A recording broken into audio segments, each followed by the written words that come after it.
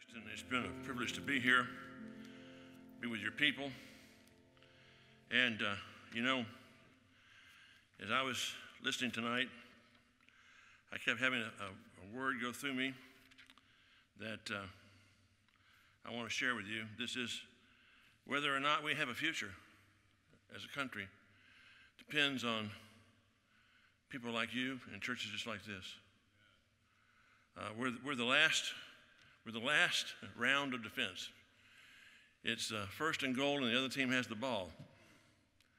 It's time for a goal line stand. And each of us needs to prepare ourselves to be used. And during the last part of when Brother Gibbs was sharing, a passage of scripture just started popping in my mind just like it was a neon light. Ezra, the book of Ezra. God used Ezra to bring his people back after their Babylonian captivity, to rebuild the walls, to rebuild Jerusalem. Now, how was it that God was able to use Ezra? I want you to listen to this. Ezra had the good hand of his God upon him. Now, the word hand is obviously an anthropomorphism. God doesn't have a hand. But it's the symbol of power. It's the symbol of blessing. It's the symbol of approval. So how did Ezra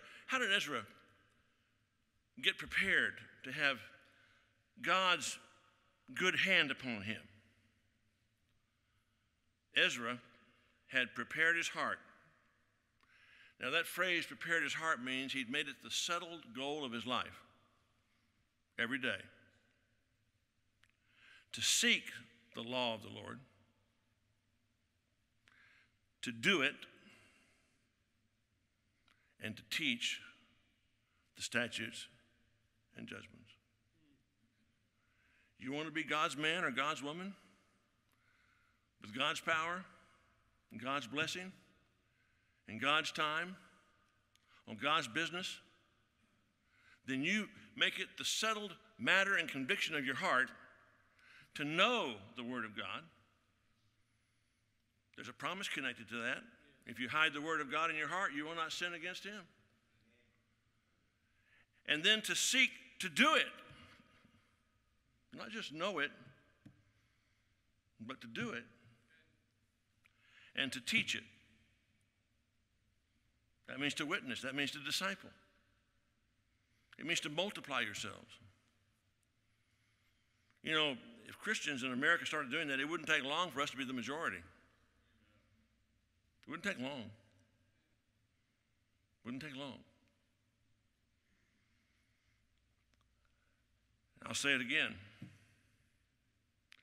If it's going to happen, it's got to happen somewhere. Why not right here? It's got to happen sometime. Why not right now? And it's got to happen to someone. It's got to begin with someone. Why not you? Why not you? You can have the good hand of God upon you. And I almost feel sorry for the liberals if that happens. I said almost. Sorry. Our country's in deep trouble, but we've been in deep trouble before. And God's people, with God's hand upon them, can bring a victory. It's up to us. It's sobering.